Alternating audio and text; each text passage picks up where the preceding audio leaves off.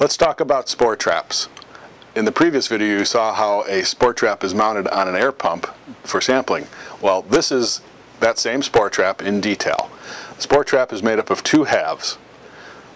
Let's first remove the seal on the top inlet, and we'll remove the seal on the bottom outlet. And the spore trap, we cut open the adhesive that holds the two halves together.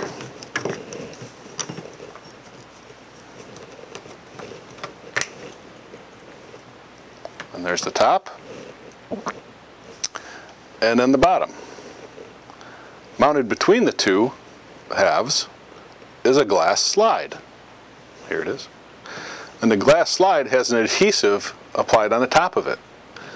What happens then is as air comes through the top of the spore trap, it is accelerated through a smaller opening in the middle, and that accelerated air hits the glass slide and has nowhere to go, so it travels sideways.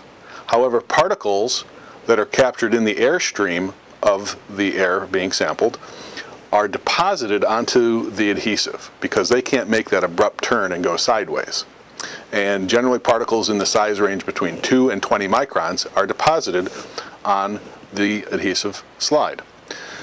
Then this slide is taken and in the laboratory is mounted on a microscope slide for analysis under a high magnification microscope.